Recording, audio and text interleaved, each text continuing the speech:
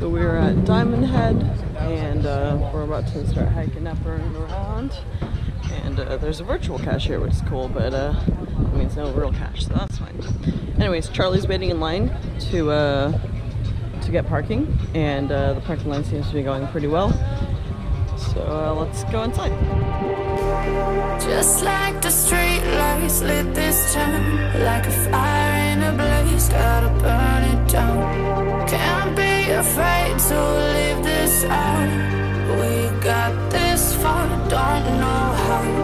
I see danger in your eyes. They know we'll burn down the night. Coming just like the sunrise. You know that we're gonna let it away. Tonight, we're gonna let it away. Tonight, we're gonna let it away. Just like the sunrise, we're gonna let it away.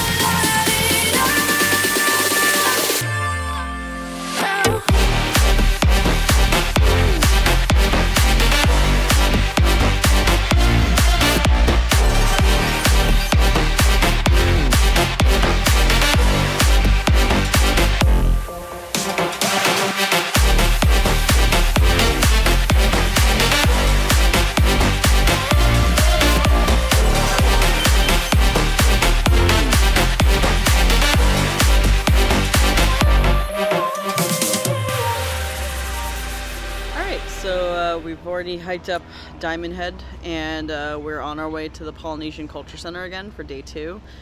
We've already missed the welcoming ceremony, so we figure we're going to take our time on the way over. So now we're at Regional Park to see Chinaman's Hat, which you can see in the background, and then we're probably going to make maybe 1 or 2 more stops on the way over to the Polynesian Culture Center. And we'll be working our way through the activities over there today. But for now, we're just enjoying the beach, and the beach on this side of the island's really nice. The sand is really soft and the waves are really easy, and the water is quite warm. So the only unfortunate part is there's actually a sign staked over there that says that there were high levels of bacteria found in the water recently. So they do not suggest standing or swimming in the water itself, because it can cause illness. So yeah, not too many people in the water because of that, and it's mainly just pictures right now. So we'll touch base back when we're at our next stop.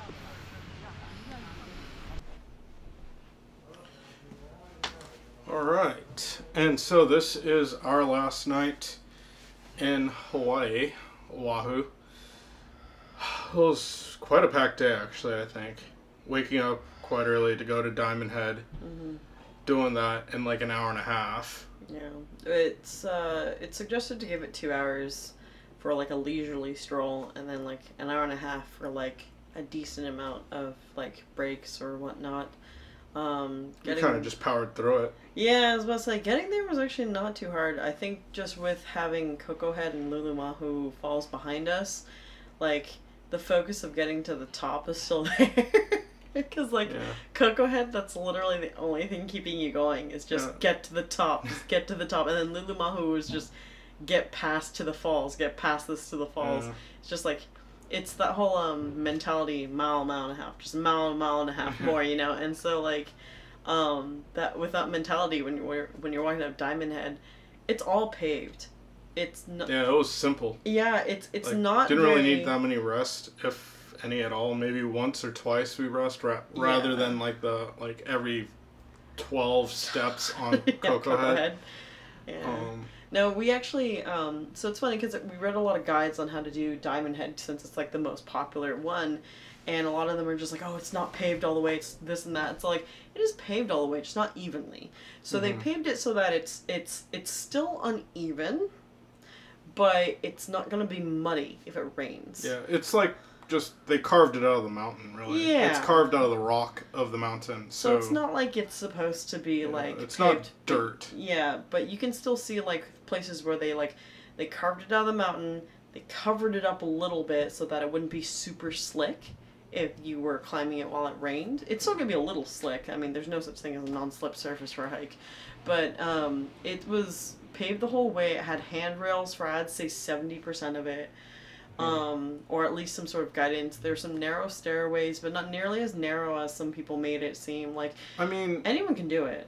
Yeah, I would also go with the fact that, like, it was created for the Army to do an outlook over Oahu during World War II, so it wasn't like it was it wasn't really a hiking trail at the beginning. It was more made for the military to go up and get, like, troops up there, guns up there, and stuff like that. Meant to be utilized effectively. Yeah, so it's like, so it's a pretty simple hike. It took us about, I would say, an hour to get up there, maybe a little less. We took a lot of time. Yeah, or at it was least about 40 minutes, if I remember correctly. Yeah, I'm pretty sure when I checked, so we started at 9:15, we got there almost at 10:55 exactly to the top. 9:15 to 10:55? Or, I'm sorry, 9:55. 9:15 to 9:55 almost exactly. So, yeah, it was about 40 minutes, and it was really, the hardest part about it was navigating through traffic. It's super popular. Yeah, like, the parking was a pain. And we had to pay to wait in line. Yeah, best $5 ever spent. Right. But and then we went to Kono's real quick. We're back to Kono's to grab breakfast. To go. And then pretty much while we were there, we realized that we were kind of running behind for getting to the, what was it, Tongass? I think it was. Samoa had a special opening. Yeah, like has a welcoming ceremony if you're there at 12 at the Polynesian Culture Center, and by this time it was already 11:15, 11:20ish by the time we had gotten our food, and it takes exactly 1 hour to get to the Polynesian Culture Center. So when I looked at that, I was like, okay, there's no reason to rush then if that's the case, because the next thing we had planned was at like 1 o'clock almost. So I was like, okay, well, I mean, that sucks that we get to... I mean, we could have just eaten at Kono's, but rather than that, we just took off. I mean, it wasn't like we were going to stop going, so... Yeah. We just went, and there were places we wanted to stop along the way anyways, so we might as well just stop there. Yeah. So we were able to go see, as, you know, earlier filmed Chinaman's Hat, and we found a swing for Lynn to swing on by the ocean. Yeah, that was something that I wanted to do. There are a lot of swings dotted along the North Shore coast. So if you just pull over to one of them, essentially, you can just sit on it as long as it's not on private property. Yeah. So, I mean, it was really easy, too. There's a lot of parking areas for you to just stop at.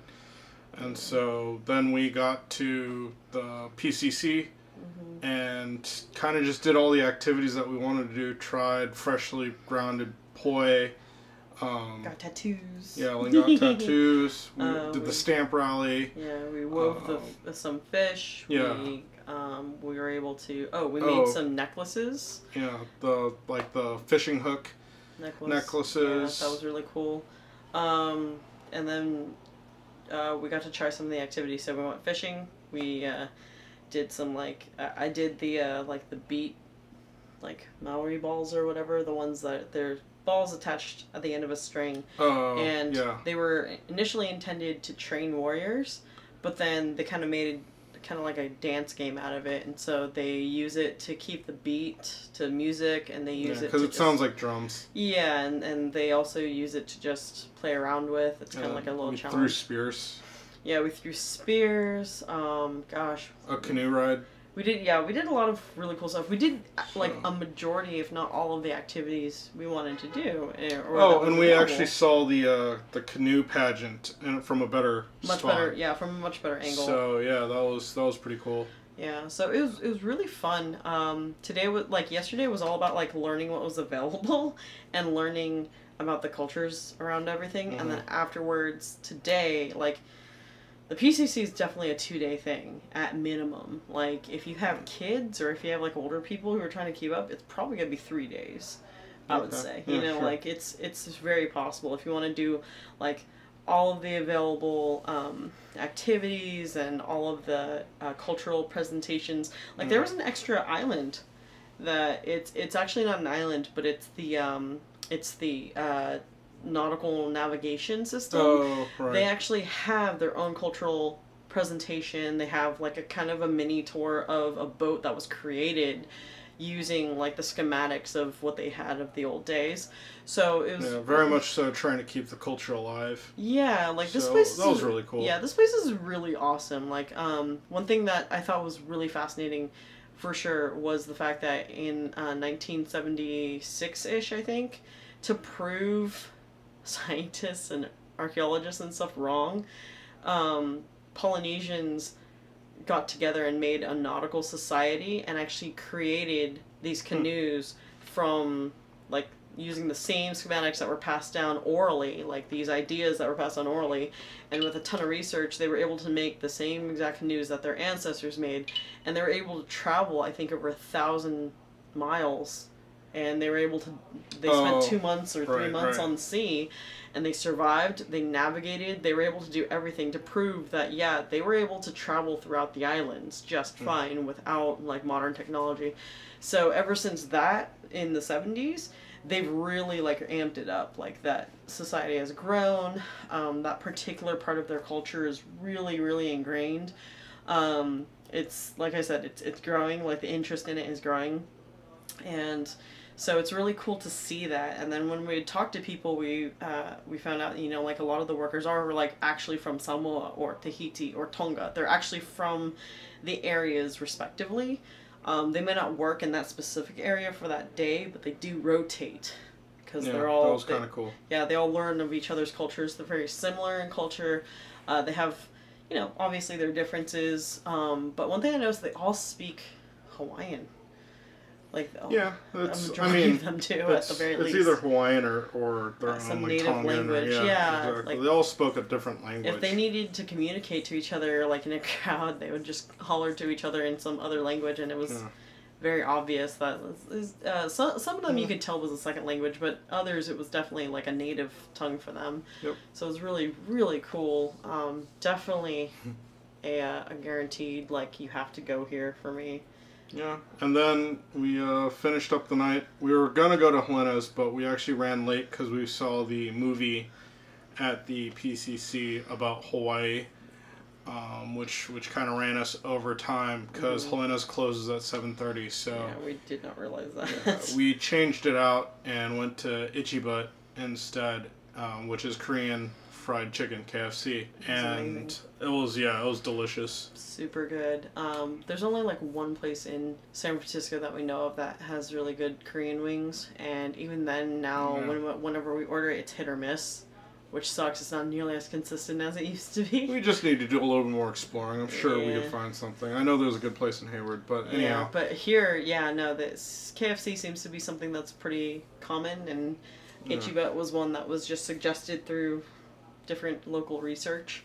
So a lot of people had said like, oh, try this place, and it's pretty darn good, and it's a decent deal. Yeah, no, it's not bad. $13 for half a chicken. Yeah. That's pretty good. So, and it came with pickled radishes as well as 3 fried like cheese sticks like mozzarella fried mozzarella cheese sticks, which was nice. Drink. Yeah, and a drink. So I mean, pretty legit. Hard to believe one person can eat all that, you know, like it's with one drink that comes with I guess it's expected one. You don't know my life. Yeah, right.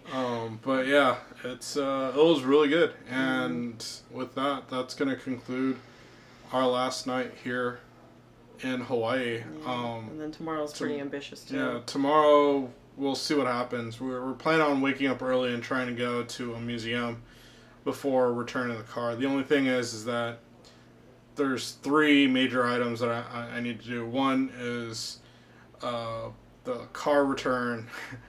When we do that, I have to claim that we got hit because we were in an accident while we're over here. Literally the first day. Yeah, so I don't know how long that's going to take. And then, 2, because of the government shutdown, I don't know how long it's going to take us to get through TSA or if that's going to be a problem or not at the airport.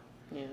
And 3, which leads us to the whole, I don't understand the timing of everything, and I also need to fill the car with gas because we went from Honolulu to North Shore yesterday and today. So now we're at less than half a tank of gas, which means I have to fill gas. And so it's pretty ambitious. Our flight's at like 2 o'clock. 2 o'clock, yeah. So we have to be... So boarding's probably at about 1:30. Yeah. Which means we should really be at the airport by no later than noon.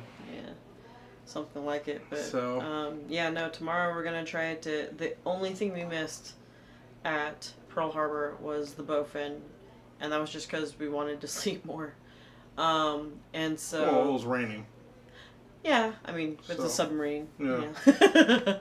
But either way, it was pretty ambitious to really set it up, but we're gonna try and do that and do Helena's, because Helena's opens at 10, and Helena's was like the #1 thing that was suggested as far as food besides Pig and the Lady. And the unfortunate part was Helena's was actually closed for the holiday, which makes sense, up until yesterday. So we had yesterday and today and tomorrow. I'm sorry. So the first day open was today, and then tomorrow. So there's only two opportunities for us to eat it. And I thought, okay, maybe for sure we'll be able to have it for dinner today, but no such luck. So I didn't realize that they closed at 7:30. I thought they closed at like 8:30-ish, but or 10. I mean. Yeah, would have been nice. Yeah. but anyhow. Yeah, so we're gonna try and do the bowfin before 10 o'clock. And so we need to give ourselves like an hour and a half, 2 hours for that. Bowfin? Yeah, the bowfin. Oh, you mean, yeah, I we got need you. to first so do we're the going to try to bowfin. do it at 8. Yeah, we're going to, because... I'm not used to listening to people tell me when we're trying to do it before. Yeah. We're trying to give ourselves at least 2 hours there, but we'll figure it out tomorrow. I mean, we got to get packing, so that'll do it for us tonight. Yep. All right. We'll check in tomorrow. Yep. Peace. Bye.